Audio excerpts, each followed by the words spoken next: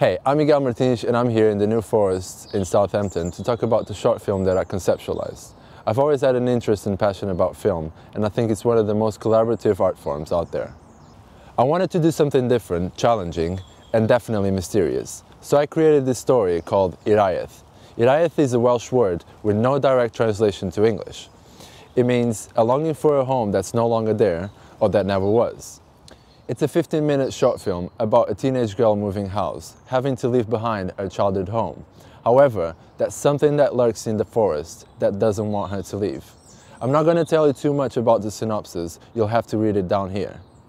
It's going to be a lot of fun, and I couldn't be more happy to be collaborating with my producer, Tomas Loucky. I believe, along with our crew, we can make a really frightening, effective, and thought-provoking psychological film. Thank you.